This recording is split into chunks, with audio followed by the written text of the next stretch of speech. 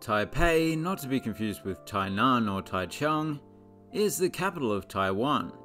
So without further cities beginning with Tai, let's check out the stadiums and arenas of Taipei, Taiwan. Banqiao Stadium.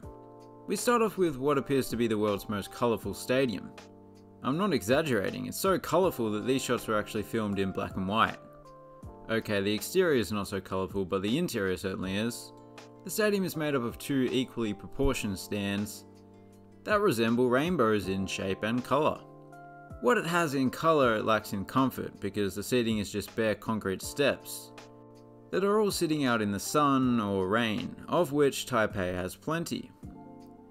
Most of the football in this city is played elsewhere nowadays, but when they do play here, I'd assume that most of the games are at night time, when the sun hides away, because it's scared of the dark.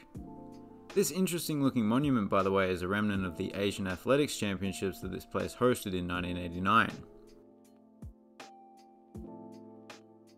Tianmu Baseball Stadium. Taipei might be the professional baseball capital of Asia in some respects, because this is one of 3 professional ballparks that you'll see in this video. Interestingly, this place is only allowed to host games over the weekends, owing to the sound and light restrictions that are in place in the neighbourhood in which it's located, the Shilin district. It is home to the Taiwanese Navy's Central Command Center, but that'd have nothing to do with it. It's probably just a more affluent area. That tends to be the case. Anyway, the seating layout here is heavily concentrated behind home plate, which is not always the case with Asian ballparks, but it makes perfect sense. There's not even any outfield seating, just a grass berm. I don't think many people are sitting back there though, especially not on a Tuesday.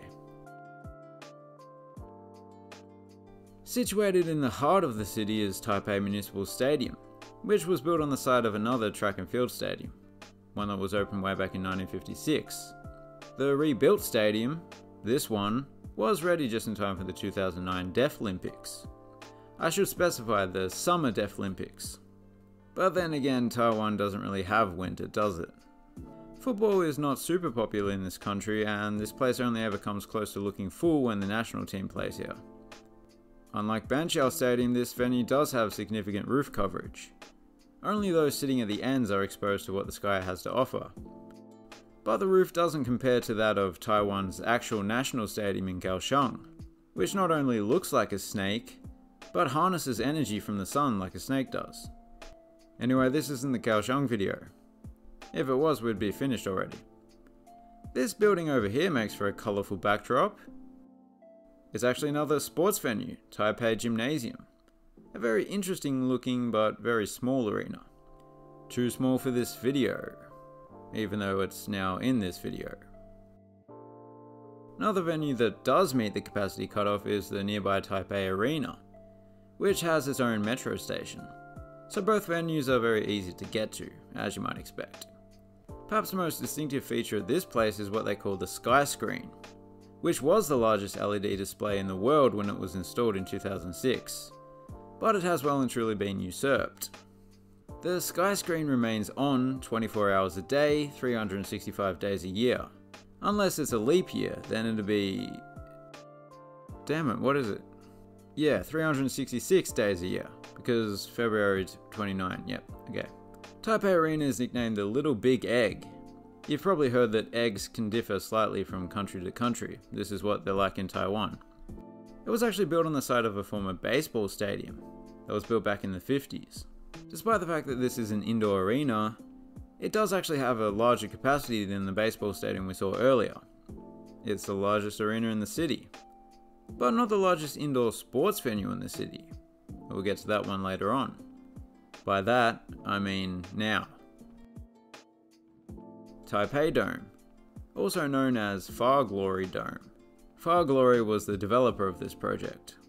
Speaking of the project, it took a long time to come to fruition. The earliest of the planning for this stadium goes back to 2001. Well, probably even before that. However, they only started building it in 2012, and finally got this ballpark finished in 2023. It cost $37 billion. To be clear, that's 37 billion Taiwanese dollars, so like 1.15 billion in United States of America currency. It's certainly a welcome addition for the baseball fans of Taipei, because as I alluded to earlier, this city is hotter than the sun, yet somehow not quite as hot as Kaohsiung. You could say it's smoking hot. Speaking of which, it was actually built on the site of the Songshan tobacco factory. I hope it doesn't still smell of cigarettes. It would have been nice if there was a little bit more outside light coming in, because it's a fixed roof, not a retractable one. But other than that, it's a very impressive venue. That's why it hosts the biggest games in the Taiwanese baseball calendar.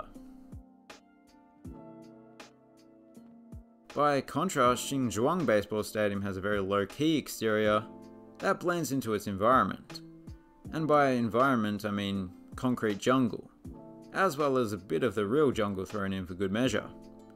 It opened in 1997 with a capacity of just over 7,000, but the capacity was nearly doubled just 6 years after that. I wonder why that was. Was that about the time that all that chip money started flowing into Taiwan? No, it was probably all part of the original plans. I just wanted to bring up chips because people are always talking about Taiwan's chip production capabilities.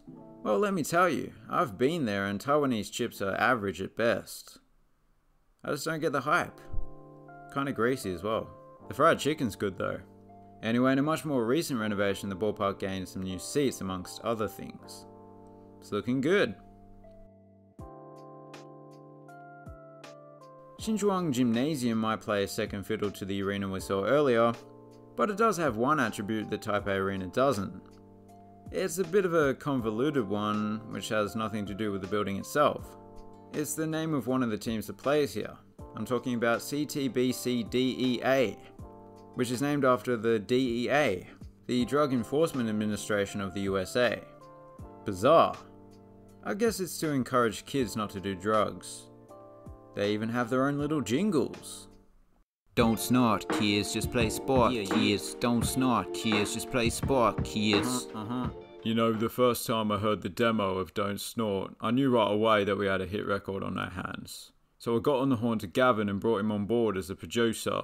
And as they say, the rest is history. Who are these people? It doesn't mean the capacity cutoff, but I'll give a shout out to Xinzhuang Sports Field next door. It's a pretty interesting design. And those were the Stadiums of Taipei. My favourite of the lot would have to be... I don't like it when I choose the obvious one, but it's the obvious one. Taipei Dome. Hit a home run, have some dome fun. Thanks for watching, have a good one. You know, when we heard that the song was banned in China, we were somewhat disappointed, but we were also sort of expecting it. So, thankfully, a basketball team from Taiwan actually bought the song off us for something like a couple of mil, can't remember. The team's actually named after the DEA, which is a bit weird, but you know, a song like Don't Snort is probably perfect for them, so it's quite serendipitous in the end.